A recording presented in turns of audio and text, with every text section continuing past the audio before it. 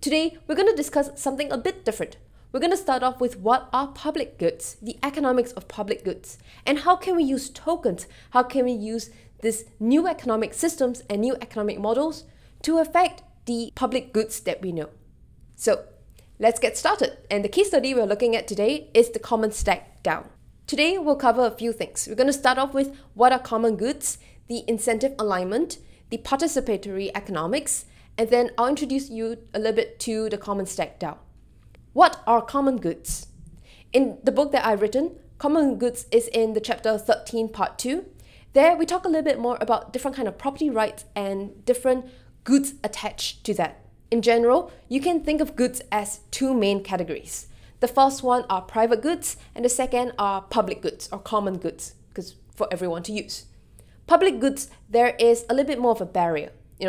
You need to fit some certain criteria like a country club, or you need to get memberships to join this space, or you need to have X amount of qualifications or X amount of attributes to be able to join this public goods community.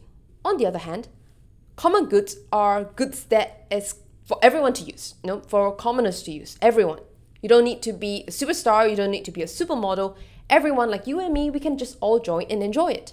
Examples of common goods in the real physical world is there are parks and air and libraries, oxygen. These are infrastructures that is given by the world, water for example, or it could be built by a country system or a nation state like parks and libraries.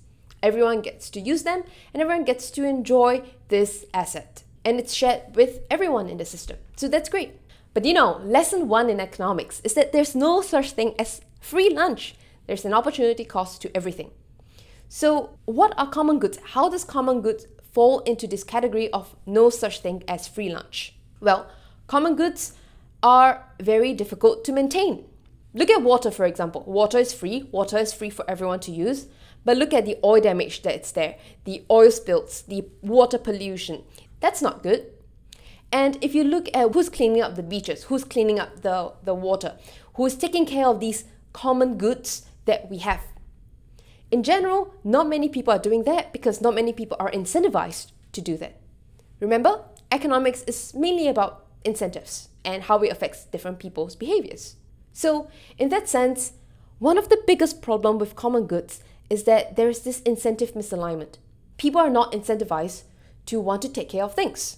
That brings me to the point of incentive alignment. How do we align the incentives then? Today, you see a lot of volunteers taking care of public goods. You see a lot of non-profit organizations cleaning the beaches, organizing meetups to take care of plants and reduce pollution. That's great because we're part of society. It's time for us to give back. Because Mother Nature takes care of us, we have to take care of Mother Nature as well. But here's where the problem lies. They're not really incentivized to do that. And non-profit organizations are reliant on donations to do these things. And that incentive is not really aligned. So that's not very fair to these volunteers, for example. So how can we align these incentives?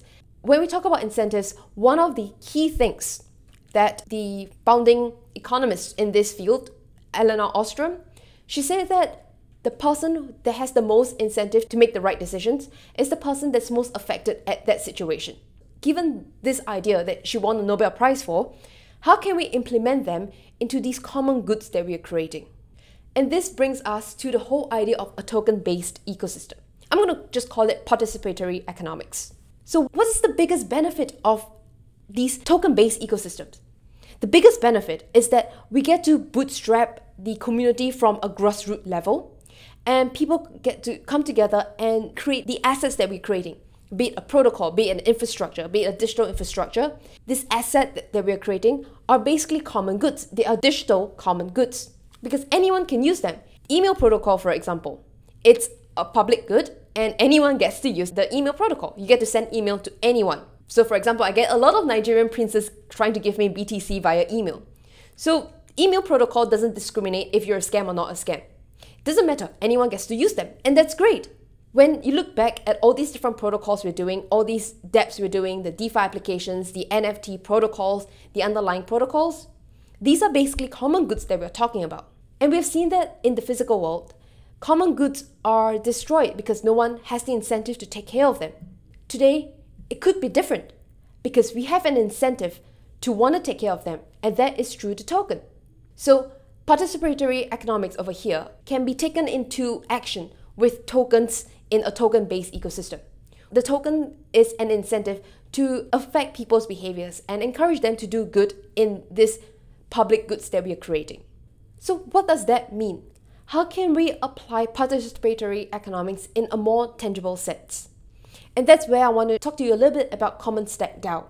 So Stack DAO is run by Griff, the CEO of Stack, and his fantastic background in software engineering and the technical aspect. It is also aligned with token engineering, which is another big, wonderful community focusing on the engineering of these token models. Together, they create this DAO that focuses on building and creating and supporting these public goods, these common goods that's going to be created that will be beneficial to anyone in the ecosystem. How do we do that? Remember that when we are creating economic systems, when we're designing economic models, we're designing tokens, it is all about figuring out the different parameters or different things that can be changed to design and create these ecosystems. And participatory economics is just that people who are in the system are able to participate to make these changes and to make this say. It sounds like democracy. It sounds like things that you know, right?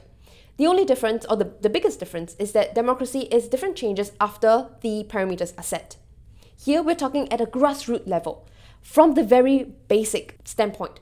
These participants are able to come in to vote and to make changes and to define the design and define the changes that can be done. Then you can make other kind of changes as it grows. This is quite different from a lot of DeFi protocols, for instance, where the DeFi protocol's founding team, let's say 5 to 8 people, they decide on what things should be. They have a multi-sig wallet, and that is it. Here at Stack, it's slightly different because firstly, you curate people who have expertise in the space, who really know what they're doing, so that they have an incentive to want to build a better world by supporting these infrastructures that will be funded. Then these people come together to define, choose, and design these different parameters within the ecosystem. Once that's done, that will define the token allocation of everyone in the system. So you have 100% skin in the game. Then this DAO will then be used to fund other different protocols that are aligned to its incentive. So in that way, this is how incentives can be aligned, and it's all governed by the token.